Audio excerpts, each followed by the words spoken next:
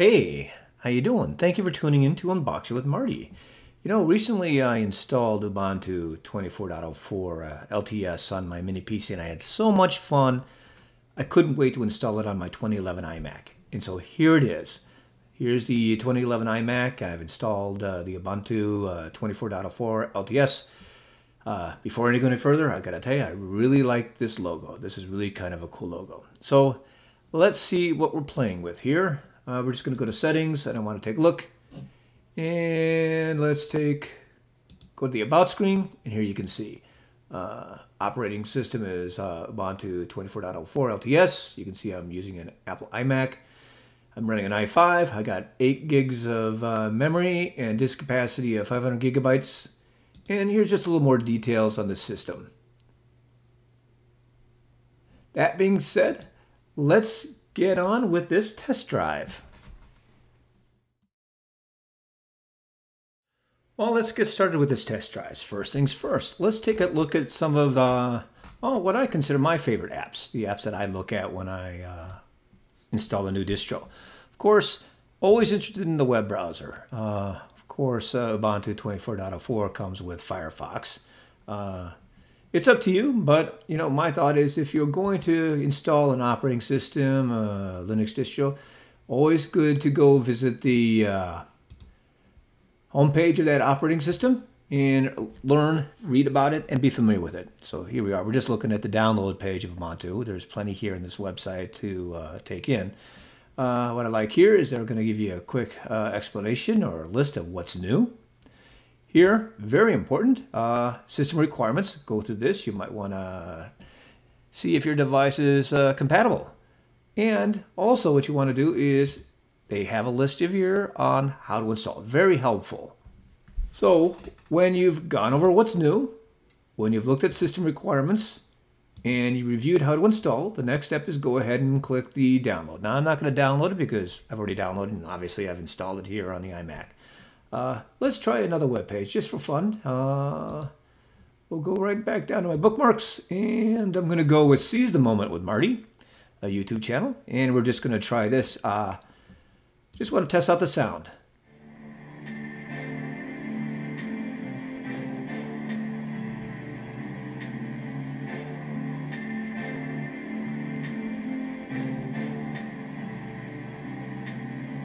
Yep. Sounds good, doesn't it? Now let's take a look at a couple of other apps. Let's see. Well, Files is always a favorite of mine. I always like to be able to navigate through here. I like this where it says it's empty. One thing is really kind of nice here is if you can see here, this is pretty easy right here. This is your trash. And yeah, if you want to empty it, just click there and the trash empties. Let's see what else we have to look at. Oh, and obviously I'm always interested in the word processor. This comes with LibreOffice. Loads up, and we're ready to go. Here you go. It's pretty familiar. I mean, it's a familiar format, easy to use. And, also important is the App Center. Obviously, everyone likes this App Center because, well, where are you going to go if you want to get apps for your operating system? Well, this is the best place to go. Makes it very easy to install. You can search out what you want, add apps to your device.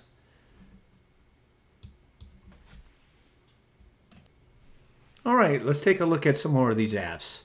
We'll just glance through them real quick just so you can get an idea. We'll just burn right through these. What I will do is let's stop at settings. Let's take a look at that. I'm just going to slide this around. So obviously here in settings you can select your background. Some nice choices there. And you know what? I'm going to do this. I'm going to bring up files alongside of it. Just line them up because I just want to take a look at some of the colors. See right here we're at the original color. Let's just grab a blue so you can kind of see how they change. You get that. You can see how it's changing right here. Nice. So again, that how we can change the appearance.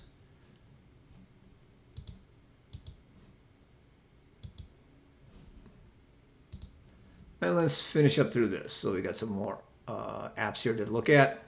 Terminal, Linux, well, terminal, Linux go together. Here's your utilities, just so you have a little idea. Click on the arrow to go to the right. And you can always just use your scroll wheel on your mouse to navigate left and right here. Take a look at a few more of these. And again, you can click on this arrow to go to the right, click on this arrow to go to the left, or, yes, again, like I said, you can use the scroll wheel on your mouse to navigate left and right. Another nice little feature here is while we're here is the search feature. Again, of course, you see settings right there, but if you couldn't find the app, just type in, and there you go. It brings up settings for you. Pretty nice, huh? Pretty good search feature.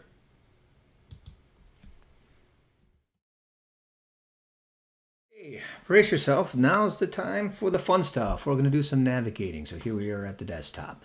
I want to draw your attention up here. You see this little item up here. You can see it actually comprised of two items. That big bright white represents this screen. You click on it. And let's go over here and click here. You can see how now the bright flag has now drawn attention because we're on this screen. Another way is to navigate. You've got these two here. Yes, like I said, you can click to go back and forth. You can also use your scroll wheel on your mouse to go back and forth. There you go. Another item here is you can, well, for example, you can click down here as you've seen. We can get to the apps by going here, or we'll come back out. We'll click again right here, and we can tap the Windows key once, and there we go. See, we're doing this. You can see how that's happening. That's similar to clicking up here. See that in the upper left? So now, next thing is we're going to quick double tap the Windows key, and we're here. Now that looks familiar. That's the same operation as clicking here. You get that? Double tap on the Windows key, and we're there again. Just a little FYI. Next, what we want to do is we're going to open up some apps to have some fun. So let's open up the web browser. Got it. And let's open up Files. Let's open up LibreOffice. And let's open up the App Center. So here we go. Let's click right here to see what we got. You got 4 apps running here at the same time. You can always just take this. Let's just take, you know, let's take, I want to go with, here's what I'm going to do. I'm going to take the web browser. And I'm going to drag it over here. Now, you see what just happened here? We now have 3 workspaces reflected here. You have the third one, of course, being available. If you want to, we could take this. See? We'll take it and just drag it up to number 3 here. And we open up a 4th available. Same thing here. We can drag this up there if you like. You're fine. You're good to go. Let's try another thing. So what we'll do is we'll come back down. If you wanted to, you could take this right here, and we're going to drag it and bring it back to the first workspace. We're going to take the next one. We can take it and drag it back over. There you got it. And we'll take it and drag it over. And now, look at that. We're back to having 4 on the same screen. Something I always like to check out is, let's do this. I'm going to take LibreOffice and hit hard center to the right. And we're using up 50% of the screen. And let's take Firefox. Hard center to the left. You can see we're doing a 50-50 split. I'm going to take LibreOffice and hit the upper right. Firefox, we're going to drag down to the lower right, and you can see we're doing a quarter split there. We'll take the next one. We'll just jam it up there. You know what? We can't see the other one, so we're going to jam it down here. And let's take Files, and we'll just jam it up there. Now, look at that. We're now split the screen into quarters. If we wanted to, we could then take, for example, LibreOffice, hard center, and now we're seeing a 50 split with a 25-25 split. Another way to take this even further with the navigation is, well, let's take a look at this. Traditional Alt-Tab. You get that? You can Alt-Tab to navigate through anything you want. There you go. There you go. What we can do here is we are going to go down to the Show Apps screen, and look at this.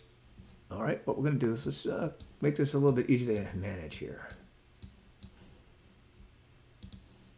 I'm going to take this one, and from the app screen, I'm going to drag it. We're doing the same thing here with these workspaces, but you can see how we can spread them out. Kind of cool, isn't it? All right, let's jump back to our main screens.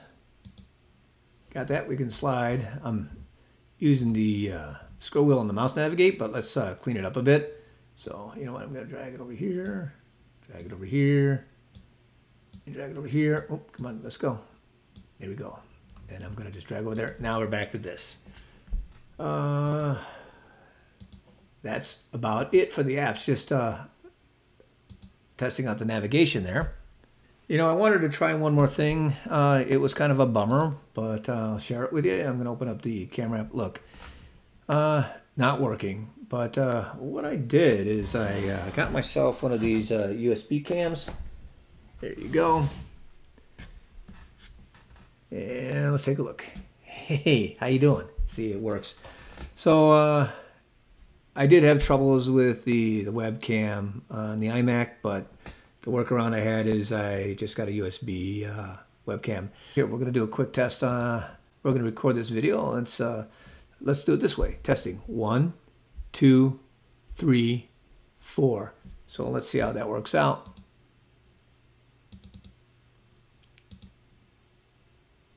This might take a minute to load. Let's do it this way. Testing. 1, 2, 3, 4. So let's see how that works out.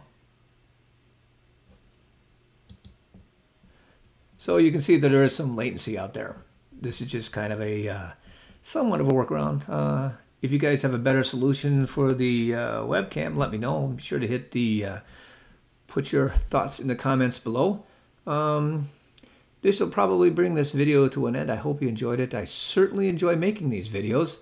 Again, if you have any thoughts or comments about the getting that webcam to work, let me know. Put it in the comments. And I do enjoy your comments. I do read them and I appreciate them. So thank you very much. Until my next video, you all take care and have a good day.